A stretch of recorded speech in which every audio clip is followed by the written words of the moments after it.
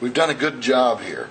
We've gotten down to that mark that's 16th of an inch above, and we've left just enough pencil line to see that there's a pencil line left there. The bass and the treble side markings are still on the bottom, and we're ready to test fit this. One more thing we need to do. This is the original nut, and you'll see that the leading edge is flat, but the edge that is toward the headstock is rounded back, and that too is for comfort. And we're going to go ahead and rough shape this one in. It'll be tweaked in later.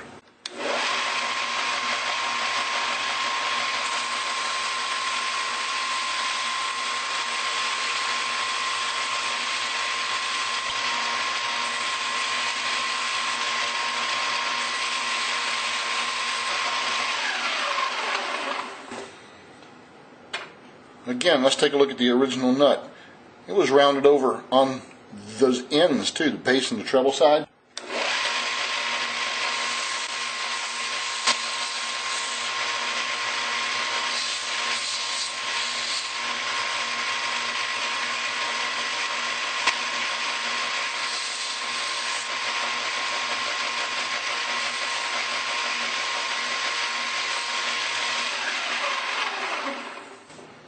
There. Now our new nut blank truly is roughed in and ready to go back for final fitting. Meet you back at the workbench. Let's put the new nut in the slot. Still fits very nice. There's some meat sticking out, some bone sticking out here on bass and treble side. And I can feel, particularly with my nail. Mark the treble side, holding it firmly. Mark the leading edge binding, headstock side, binding leading edge, headstock edge, and hold that, don't let it move, underneath.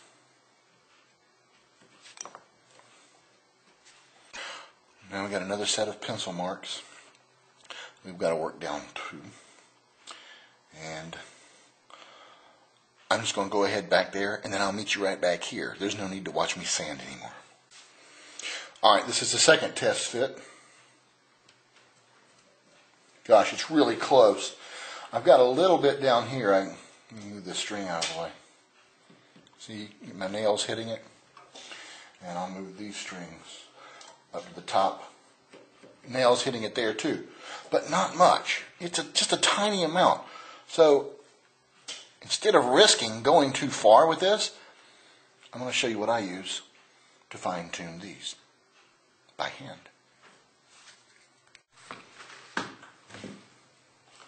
Stuart McDonald has some of the nicest nut files I've ever seen. I can't find these things at hardware stores. I just can't. The tooth on these things are incredible. For wood and for bone, they are absolutely great. This nut is so close, I'm going to use the medium and hold it by hand because it's so close now. I'm just going to clean that up a little bit because these files work so great that I'd rather do this and take a couple of extra minutes and know that it's exactly right than to take a chance on the machine. Another little test fit. Oh man, I'm close. Just know the angles, know what you're looking for, know what you're feeling for. Don't get confused as far as which side was which and which do you need to work on. When in doubt, check it again. That bass side is absolutely perfect. Treble side, nearly.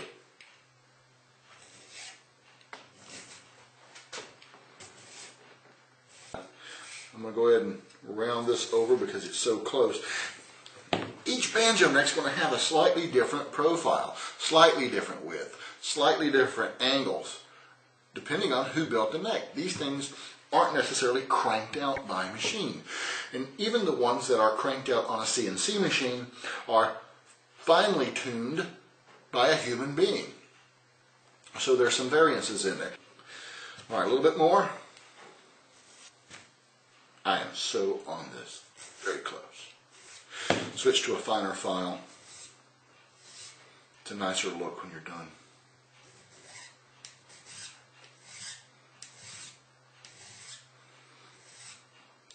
Taking more off the side and the top than I am at the bottom because my fit's almost nearly perfect now.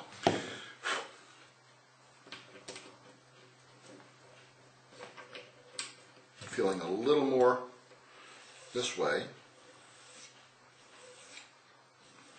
I am working in close proximity to this banjo. Something else you got to consider too. You don't want to slip and dig into, you know, $4,000 worth of somebody's instrument.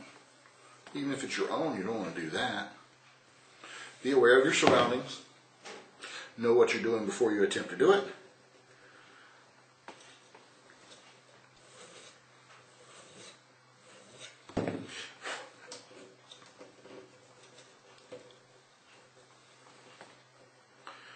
Good. I can't feel that transition, so this nut is ready to start fitting the slots. All right, the next thing we're going to do, I'm going to remove this nut. I've got some medium viscosity cyanoacrylate. This is Hot Stuff Super Tea. You can get this through First Quality Musical Supplies. You can get it through woodworking supply companies. You can get it at Woodcraft Supply. You can get it through, maybe through Stuart McDonald. I'm going to put one drop, and not a very generous drop. It's a really tiny drop. Just a little drop. And that's all. Now I'm going to carefully put this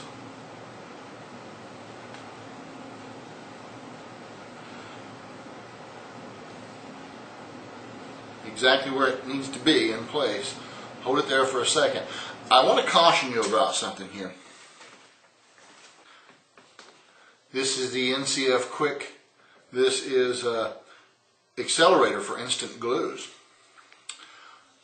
Spray this onto this, and this hardens pretty much instantly. However, this banjo, it's a very nice instrument. It's finished with lacquer. If you spray this accelerator on a lacquered surface, you're gonna get gummy lacquer. So be careful where you use that stuff. It's fine on a Korean instrument. It's fine on a bottom of the food chain something, because you could grind that stuff with whatever you wanted and you'd have a hard time getting the finish off because it's not lacquer. Gibsons, Stellings, Hubers. Careful with this stuff. Protect the instrument. You know, tape it off if you're going to use that. This is already dried. You know, be patient. Just be careful. Now here's the original nut. And the spacing looks really good on this. I want to mark the location of the 1st and 4th strings. Very carefully. Make sure it is where it's supposed to be. I like to let that original nut ride up a little bit on top.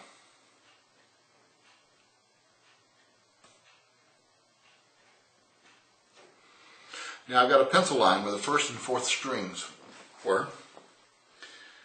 I'm going to show you what I use. Before I use this this wonderful string spacing ruler, is I mark a starter notch. Now the string gauges here, these are the strings I used on this. It's medium light. It's the J.D. Crowe set PF 135s for this banjo. The string gauges are 10 thousandths, 11 thousandths on the 2nd, 12 thousandths on the 3rd, and 20 thousandths on the 4th.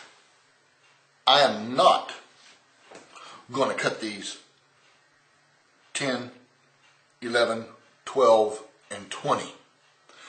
I don't think that's necessary, and I think that will bind the string, and the string will ride down. My personal philosophy and professional opinion is cut them a little bit bigger than you need to be. Give those strings a little bit of room to breathe in there. Expansion and contraction, you know, it's got to count for something. This is bone. This is natural material. It's going to expand and contract slightly around that string. When you hear things start squeaking and binding, I'd rather have 3 or 4 thousandths or more, slack, knowing that the thing's going to be loose in there and I can tune it and I don't have to worry about that. And remember, everybody's right. Just ask them. These, again, from Stuart McDonald. I'm kind of not really plugging Stuart McDonald, but they have great tools. They have great things available. Sometimes they're the only people who have it, sometimes not. But these, you get two files in one. I'm going to look above what I'm doing. I use the tip of my finger as a stop. I'm going to get the starter notches going. When I mean starter notches, I mean don't get overzealous here and get too far down. That's what happened to the last nut, whoever did that. Right on that pencil line. And that's it. Starter notch. Now, the 4th string is a 20 thousandth, so I'm going to use a 26 thousandths file on it. There's plenty of slack. That's only 3 thousandths of an inch on either side. Of course, it'll ride to one side or the other. I'm going to use, again, my finger as a stop here. And I can tell you if you want. Also, I've got this file. Got this file angled back. I want the string to ride off a clean leading edge. I want it to ramp up, just like the angles coming here from the headstock, and then I want it to ride off a clean, not necessarily razor sharp edge. Can't be, but so sharp. This is a fairly obtuse angle, is it not? So, 26K. Yeah. I'm going to keep that angle back. My thumb is, finger here is stop, guide. Again, that's it. Starter notch only. You can put a little pencil lead or graphite in here, not necessarily for lubrication, so you can see those notches. Now, these will allow you every other notch to line up. There. You can see my little mark here. That's where most banjos sort of fall on this rule. And that is perfect. Some people scribe these. I don't. I line it up over top. Get my light down here good and close so I can see through that little notch. Make sure I've got it lined up. There. And hold it steady. There are the other 2 notches. With the appropriate sized file, I'm going to go ahead on with these. Starter notches only.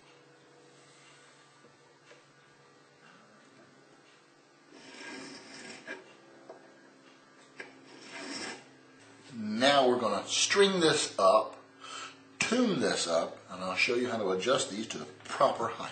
We want to leave, probably on a banjo, about 5 to 7 thousandths. I would err on the side of caution of the 4th string.